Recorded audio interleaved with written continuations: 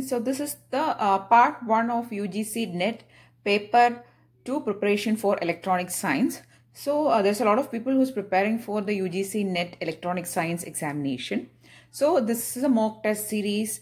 So from today onwards, we'll be doing the mock test parts, various parts for the preparation of part 2 electronic science paper. So the paper is consisting of 100 questions and the time allotted is 2 hours. So roughly you will get 1.8 minutes to answer each question. But the time allotted for answering these 10 questions within each part, I have allotted 15 minutes because it is it's good for you if you practice with less time, right? So the first question is this: if E equal to 2 volt per meter of a wave in free space, the value of magnetic field H is dash. E here is electric field. Magnetic field we need to find. And also it is given that the wave is traveling through free space. Now, there is a famous relation called E by H, which is the ratio of electric to magnetic field intensity. That is the intrinsic impedance, and it is given as 120 pi for free space. You should be knowing this as by heart because you find it very useful for solving a lot of these type of questions rather than solving by using the equations and all. You need this relation, okay? So E by H is equal to 120 pi if the wave is traveling in free space. Now you have been given the value of E, which is 2 volt per meter. You need the value of H. So H is equal to 2 by 120 pi, which is equal to 1 by 60 pi. Pi is in the denominator, okay? So this is the value for your magnetic field intensity and the unit is ampere per meter. For electric field it is volt per meter and for magnetic field it is ampere per meter. So the correct answer for the first question is A, 1 by 60 pi ampere per meter. That is the correct answer for your first question. Okay.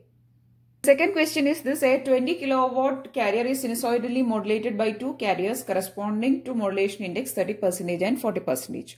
So there are two carriers with two different modulation indices to modulate this carrier. Okay, the total radiated power is dash. So here, when two or more modulation indices are coming, the combined effect of these modulation indices will be square root of, or the resulting modulation index is 0.3 square plus 0.4 square, and it will be 0.5. Okay, so the total or the resultant modulation index is 0.5. Now, this is the modulation index corresponding to the overall effect. Okay. Now, this is the overall modulation index. Since there are two other carriers with different modulation indices, that resultant is 0.5. Now, we need to find the total radiated power. The equation is Pt is equal to Pc into 1 plus m square by 2. And here m is 0.5, not 0.3 or 0.4, it is 0.5, the resultant. Okay. Pc is given 20 kilowatts into 10 raised to 3 into 1 plus 0.5 square by 2. And if you solve it, you will get it is, the resultant is 22.5 kilowatts. Okay. Solve this and you will be getting 22.5 kilowatts is the answer for this question. Okay. So the trick to solve this question is, here the question is a 20 kilowatt carrier is sinusoidally modulated by two carriers corresponding to two different modulation index. So you have to first find the resultant, then apply the total power equation. Okay. So M is known, PC is known, so you can calculate PT. Correct answer is option B. And the most suitable instrument to measure voltage is dash. A, DVM, voltmeter, digital voltmeter, analog voltmeter. B, C, CRO. D, digital multimeter. The correct answer is, with the CRO, you can most efficiently or most suitably measure the voltage. Okay, you can see very slight variations in very small divisions. It is shown. You can pictorially also see in front of you. Okay, so the measurement for a measurement of voltage, the most suitable instrument is option C, CRO. Question 4 is from digital electronics. I have not written the entire question which you can find in the question session anyway. So here you need to find the output expression for this question. This is a mux, which is a 2:1 mux sorry, this is a 4:1 mux with 2 select lines, 4 input lines and 1 output line. Now, for various combinations of x and y, your input is getting selected to the output side, right? Now, in order to find the expression, anyway, I have written the answer here. We'll first analyze the question, okay? So, for various combinations of x and y, your output f. Let us see what are the outputs. For 0, 0, output is C. This is the 0, 0 select line. 0, 0, when 0, 0 is in the select line, your input 0 will be selected. It is directly given as 0. For 0, 1, for 1, 0 and 1, 1, your inputs are connected to VCC or 1, right? So, for 0, 1, 1, 0 and 1, 1, your output is 1. So, this is the truth table of a OR gate, right? So, the correct answer here is option B, which is x plus y is your output function. This mux is implementing nothing but a OR gate. Correct answer is option B. So, the gate is not asked. They are asking the expression. It is x plus y. So, if the gate is asked, from options you have to select OR gate. Correct answer is option B here. Next question is this. This is a symbol. You have to identify what is this symbol. You have to be aware of all the major electronic component symbol, especially FET, BJT, diodes, Zener diode, all op-amp. All these are very important. Okay. So the correct answer for this symbol is, it is a P-channel depletion MOSFET. Okay. So you should be aware of the MOSFETs, enhancement type, depletion type. Anyway, this is a P-channel depletion MOSFET. Correct answer is option A. Next is again from a digital electronics subject. So here in case of gates, they are simply given box. So you have to write the output expression for X. Okay. We'll start from this side. So this is the first gate from this order. There is a NOT gate. It is been connected to C bar. So what will be the output of NOT gate? It is C only. So again, B and C is connected to OR gate. So the output is B plus C. Then B plus C and A is connected to AND gate. So the answer will be, this is actually capital A. Okay, capital A, B and C. Anyway, all variables are in small. So don't worry about that. Even if it is like that, no problem. Okay, A, B and C. So the output will be A into B plus C. Correct answer is option B. X equal to A dot or A into B plus C is the correct answer.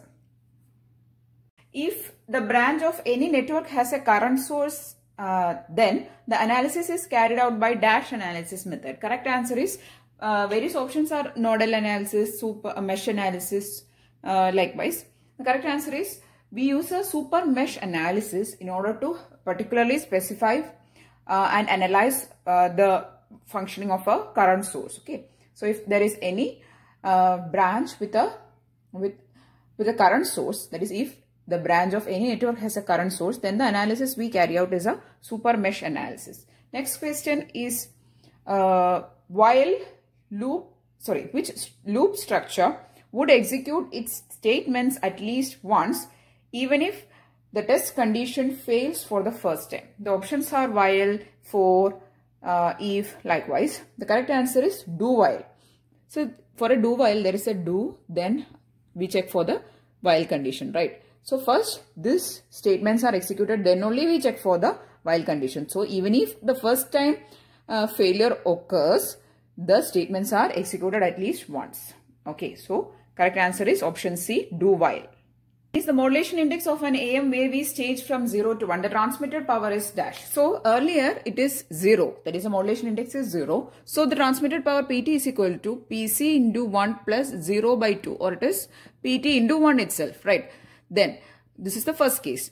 For M equal to 1, earlier M was equal to 0. When M is equal to 1, PT is equal to PC into 1 plus 1 by 2, 1 square by 2 or 1 by 2. That is equal to 3 by 2, right? So this is the second case. So what will happen? The transmitted power actually get reduced, or you can say it actually gets to half the value. So it is 1 minus 3, or it is, for the second case, it is 3 by 2. 3 by 2 times PC. Then for the first case, it is 1 PC. So 3 by 2 minus 1, or 3 minus 2 by 2, or it is 1 by 2. So the power actually gets halved. or it was reduced to half the value. Okay, so this much reduction is there. Okay, correct answer is it is reducing when the modulation index of a wave is changing from 0 to 1. Transmitted power reduces. Next, the last question is the output of a DC motor depends mainly on dash. The correct answer is for a DC motor, output mainly depends on the speed and torque. Okay, so you could have seen all the 10 questions in the question area. So these are the 10 questions, answers or the solutions. So we'll be continuing this series of mock tests for UGC net preparation for paper 2 of electronic science till the examination is over. Okay, so if you want subject-wise videos, please to watch the playlist for various subjects. The subject-wise videos are there, and also there is a separate playlist for formula revision of various core subjects of electronics. You can find it over there. And these videos are very useful for you if you are preparing for UGC NET examination. And these questions which I have included in this video and in the upcoming videos also, which I will be including, are not random questions. These are previous year questions from UGC NET examination. So it is very useful for you if you side by side practice these type of questions within the time bound. Timely practice is very essential for cracking any competitive examination. So please do share these videos, that is these mock test videos, with all your friends who's preparing for UGC NET examination. Okay, so that's it. I really hope that you found it useful. Please, if yes, please do give it a thumbs up and also share it maximum. And if you want more videos, please do subscribe to the channel. Thanks for watching and keep on watching.